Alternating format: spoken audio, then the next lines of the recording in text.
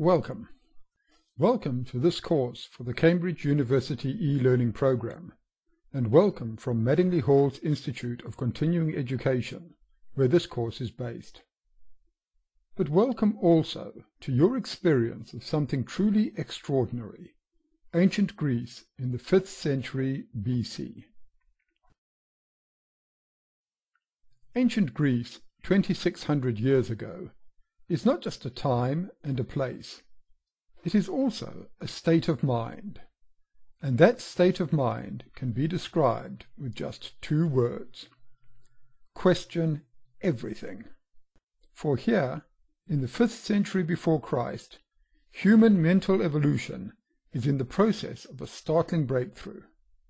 For the first time, people are learning to think of the world as a sort of organic machine, and to realize that there are huge, and as yet barely comprehended, benefits to be won from understanding how the machine works.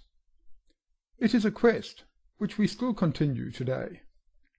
And, just as the physical remains of ancient Greece fill the modern landscape of the country, so our mental landscape has been built upon the structure of ideas which were created in Greece at this time. At no other time, and in no place anywhere in history, has so great a concentration of intellectual power been gathered.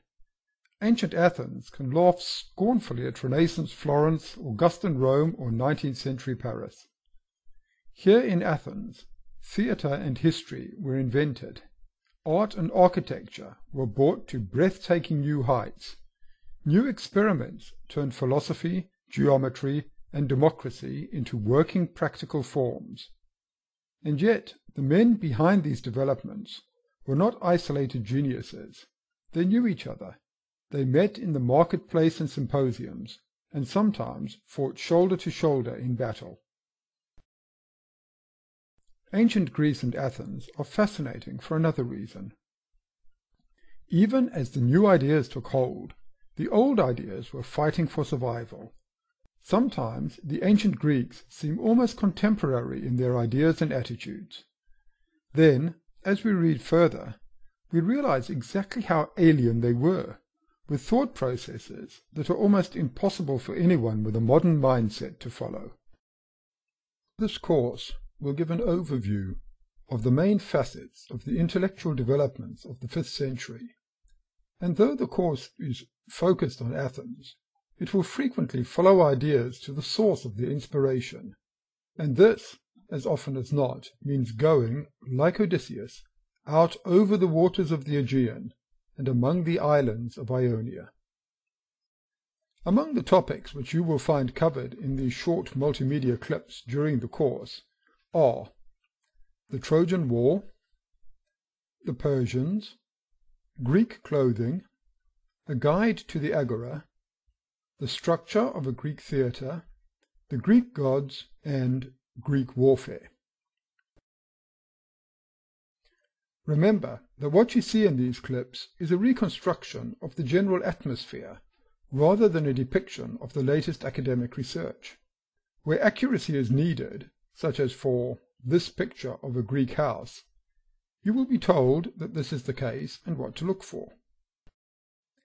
Here, for example, I am wearing a short chiton, which is a type of tunic, and a haimaton, a cloak, taking care that it covers my left shoulder, since only barbarians leave that uncovered.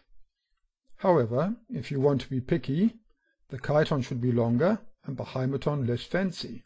But hey, they're my clothes and I like them. I'm also wearing sandals, even though many 5th century Greeks went their whole lives barefoot. But with this course, images and reconstructions can only take us so far, because in the 5th century, the really exciting things were not happening in the Agora, on the battlefield, or in the temples. They were happening inside the heads of the extraordinary people who reinvented our perception of the world. And there are no pictures for that. Fortunately, those who made these discoveries were generally only too eager to tell the world about them. so we will, at times, have the privilege of reading, even if in translation, the actual words of Thucydides, Solon, and Sophocles, and hearing the opinions of their contemporaries, such as the scatological Aristophanes, who, if he were not a classical writer, would probably be banned from most library bookshelves. So, grab your cloaks and head for the assembly of the people beside the agora. The revolution is about to begin.